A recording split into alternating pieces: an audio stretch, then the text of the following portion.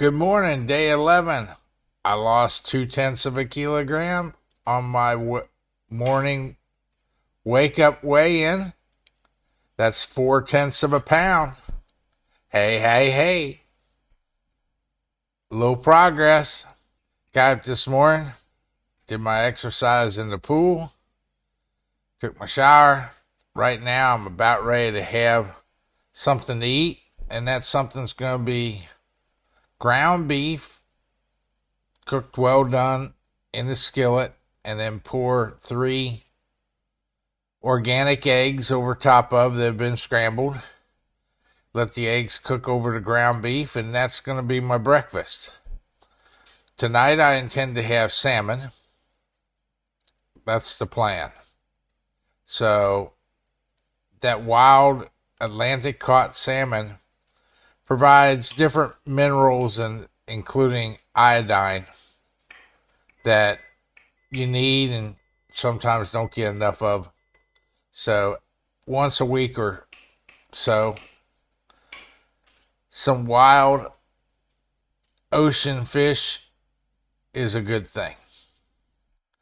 Stay tuned. I'll be back with more. Oh, forgot.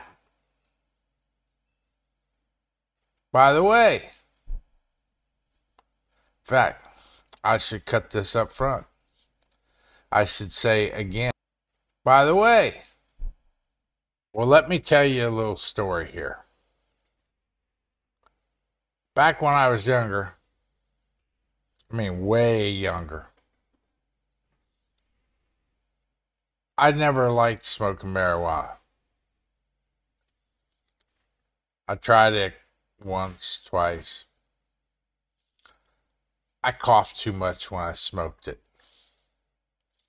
I'd take a drag and it was miserable. I said, shit, just give me a beer, man. I'll be all right. You know what I mean? But when I did smoke marijuana, there wasn't an Oreo safe within 200 miles. And the milk would be in short supply, too.